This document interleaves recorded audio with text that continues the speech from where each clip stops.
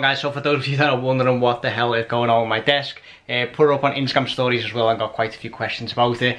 Basically it's called a desk mate, and it's literally £30. It's like basically this folds up, and you can basically like build a standing desk on top of your actual desk. Obviously I've been looking into standing desks for a while now, and like if you want a proper one that actually goes up automatically and comes back down, etc., they are very expensive. Plus, like, the wall is relatively low here, so you know, it wouldn't really be worth getting an actual standing desk. Didn't really fancy one that you have to like roll up.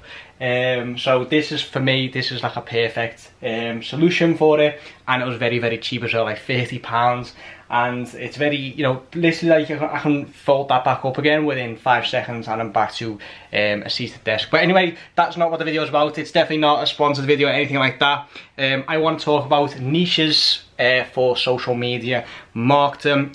What social media marketing niches are the best to start with in 2019.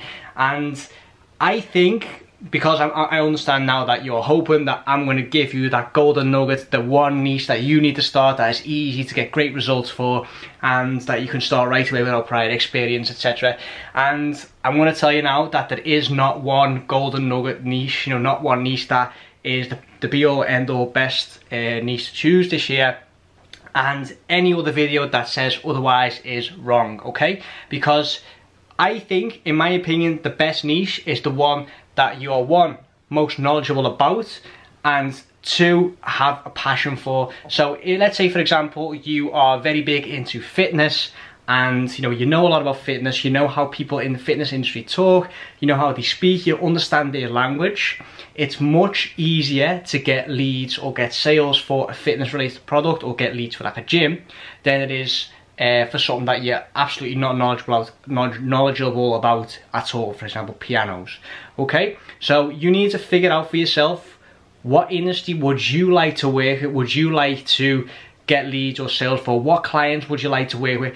Like, for me, I am a very big fan of working with e-commerce now, but I basically just rolled into that. You know, I figured it out as I went along. You know, I've got one e-commerce client, I think it was through Upwork at the time, realised that I could get great results for them, and then I thought, you know what, let's just actually go into e-com and, you know, try and get as many e-com clients as possible. Because basically, how to get results for e-commerce is so easy.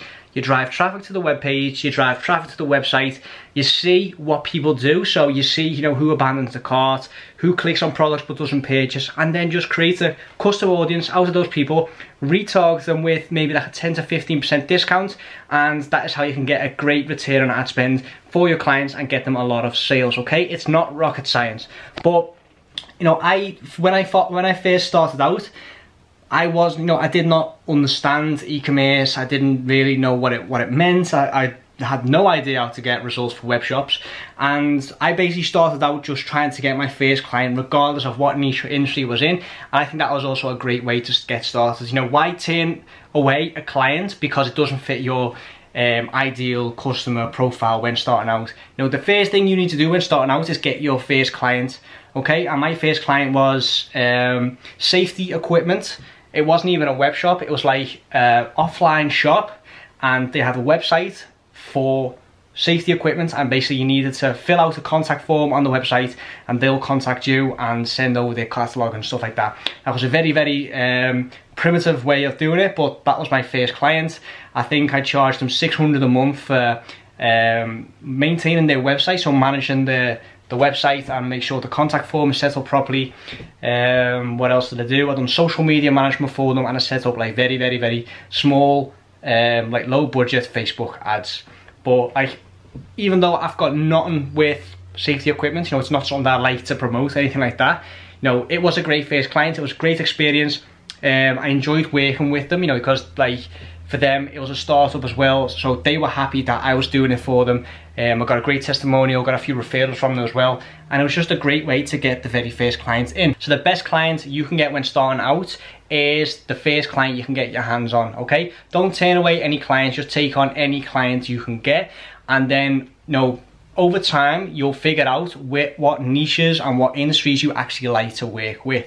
Okay, with that said, in my opinion, an easy client or an easy like Facebook ad type of client that you can get is a lead gen client. So a client or a company that wants leads. So not sales, no web shop sales, but leads. Okay, so all you need to do is set up simple lead form ads, get them leads. For example, real estate in the Netherlands, driving instructors is a very good niche to work with as well. Why? Because lead gen ads are very easy to set up.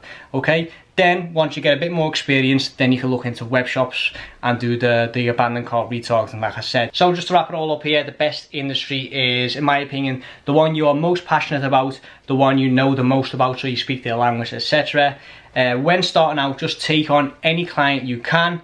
Focus primarily on lead gen ads or lead gen clients, and then once you get a bit more experience, you can look into web shops and doing the abandoned cart retargeting and stuff like that. Okay, hope you got something out of this. If you want to know more about getting social media marketing clients, getting results for social media clients, I highly recommend you look into my course, Lifestyle Design Mastery. All you need to do is land one client and you've earned your money back, and then you'll have that recurring and you'll have the knowledge forever. Okay, like the video if you got something out of it, comment down below what you'd like to see from my channel next, subscribe to the channel for more, and I'll see you guys in the next one.